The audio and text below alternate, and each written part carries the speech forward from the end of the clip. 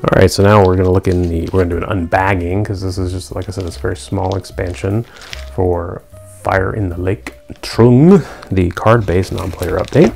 Hey, if you're enjoying these videos, be sure to give us a like and a share. Don't forget to subscribe and click the bell. One ringy dingy. It's just a simple deck of cards and the rules of play. And I'm sure there's some reference cards available to us as well. And this will all just fit in the main game box here. So to start with, you get the rules of play, how to install it, or how to include it into your game. It's a very short 8-page little reference. Introduction and components. Tru'ng is an updated non-player system replacing the system included in Fire the Lake base game. A deck of cards, several player aid tables replace the flowcharts of the original non-player factions. Tru'ng is named in honor of Tru'ng Trak and Tru'ng Nij. I am very sorry, I'm pronouncing these wrong, I'm sure. Two sisters who briefly freed Vietnam from Chinese occupation in the 1st century AD. This rule book explains how to use the provided cards and charts to play Fire in the Lake against non-player opponents. So all Tru'ng rules are preceded with a T. So this book is section T1, T2, T3, T4. Not to be confused with Terminator movies. I'll be back.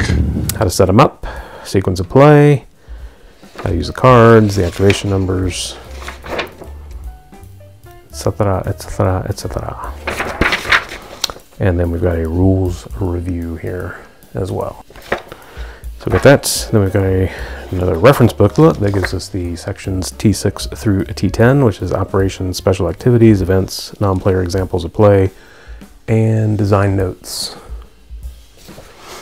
And this is a little bit bigger at 20 pages. Obviously it's going to have examples of play. The operations reference, it's a little more dense text-wise, not a lot of graphics here. I'm sure the examples of play, yeah, here's the non-player example of play on page 6. Going forward, and they've got definitely a lot more graphics to reflect that and further explain what's going on.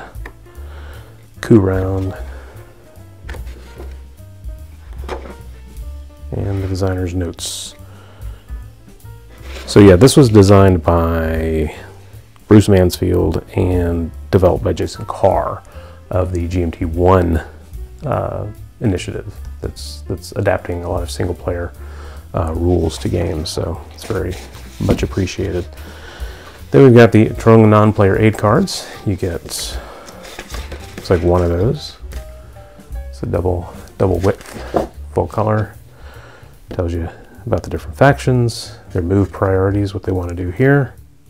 So you still have to, you'll have to draw their card and then still kind of like deduce from the board what they're actually going to do, but that's not that big a deal to most gamers. And here's the event cards and how they apply.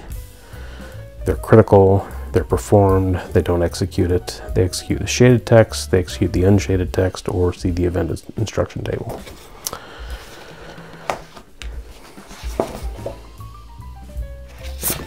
And these charts here, they're space selection priorities, in case you can't read it.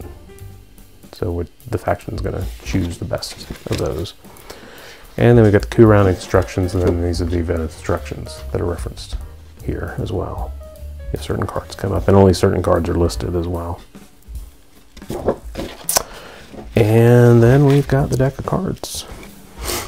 All right, so there's a little mini deck for each faction. So here's 6 cards for the US, and then I'm assuming it's 6 cards. They go through US A through F, and then G continues here, so instead of Arvin A through whatever it's. So 1, 2, 3, 4, 5, 6. Yes, 6 cards for Arvin. 1, 2, 3, 4, 5, 6 cards for the NVA. And 1, 2, 3, 4, 5, 6 cards for the VC. All right. Yep. And then you're going to shuffle them, and you'll draw a card for that faction, and they are marked. Oh, well, no, they're double-sided, so they're not unmarked as to what they are. Interesting. So you're going to shuffle them blindly, I guess, and then draw them, and follow this flowchart for these factions, depending on which card comes up. So it kind of mixes it up a little bit instead of having to constantly reassess the same board situation all the time.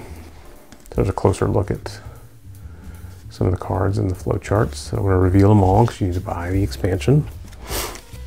So in the Fire in the Lake Tru'ng bot expansion, you are going to get those 4 factions times 6, 24 bot cards, a couple of reference cards to tell you how to make the decisions that you need to make for the bot.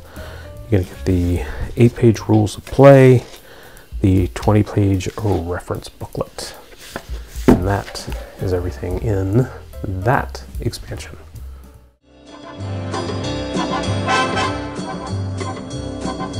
Oh!